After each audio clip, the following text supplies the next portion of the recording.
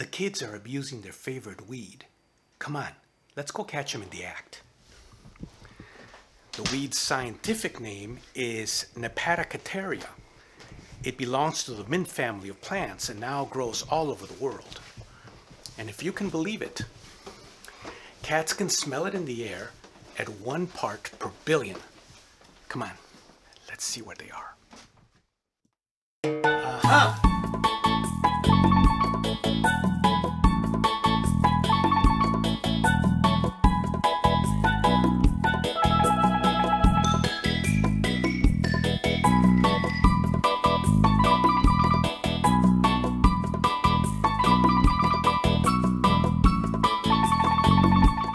You guessed it, catnip. New discoveries that you need to know and why cats react to it, coming up.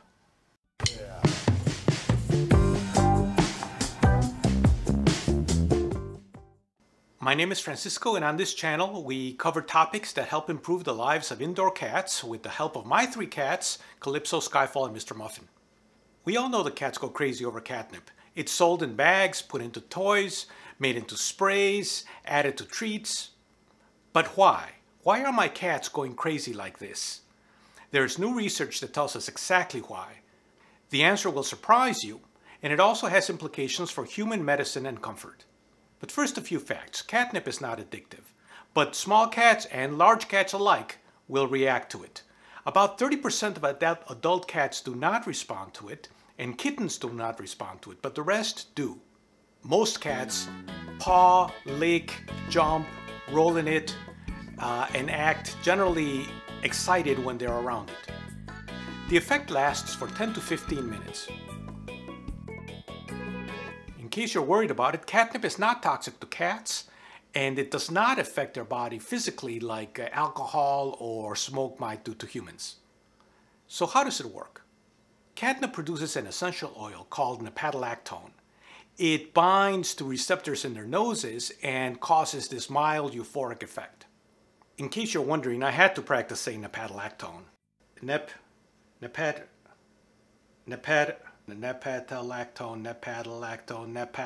Okay, I think I got it. According to Dr. Bruce Kornreich, Associate Director at Cornell University's Veterinary School, catnip does have a narcotic effect, but scientists don't really know what's going on in a cat's brain. But when cats are given an opioid blocker, the effect is reduced or eliminated completely. So they believe that the opioid receptors do have something to do with it. So why did cats develop this attraction? Why does nepetalactone attract them? Some scientists used to believe that catnip triggered a playing behavior or maybe some sexual behaviors.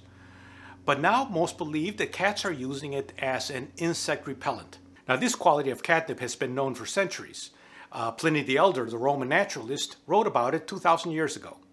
Research has shown that nepetalactone is about 10 times more effective than DEET, the primary active ingredient used in most mosquito repellents. So how does it work? According to a current biology report on Cell.com, a study by Northwestern University in cooperation with Lund University in Sweden, nepetalactone activates an irritant receptor in many invertebrates, insects, bugs, that kind of thing, called TRPA1. But this does not affect vertebrates, including cats and humans. I'll put the link to the study below in case you're interested in reading the whole thing. TRPA1 is a receptor for noxious and irritant chemicals, and nepetalactone is actually drives them away. It's an irritant. For humans, it would be like similar to tear gas or wasabi paste. Those things irritate our noses, and we try to get away from them. Here is a list of insects and other creatures and vertebrates that catnip has been shown to drive away. Unfortunately, it seems that catnip doesn't drive away fleas. So are cats actually rubbing insect repellent on themselves when they do this kind of thing? It seems so. Cats can catch diseases from ticks. They can get heartworm from mosquito bites. They can get stung by wasps or bitten by ants. An insect repellent seems to make perfect sense. The good news about catnip is that the active ingredients in the catnip can probably be used to make a human insect repellent also. This has important implications for human health because nepetalactone has been shown to drive away the mosquitoes that cause malaria and yellow fever. Those two diseases alone cause hundreds of thousands of human deaths every year. But back to our furry friends. Is there anything to know or watch out for when our cats use catnip? The answer is yes. If they eat too much, it could cause vomiting and diarrhea, but most cats regulate themselves, so that is not a big worry. In addition, some cats react rather aggressively when they come into contact with catnip, so you might want to watch out for that. If you grow it yourself, don't put it in a pot on a balcony, because in their euphoric state, your cat might just roll right off.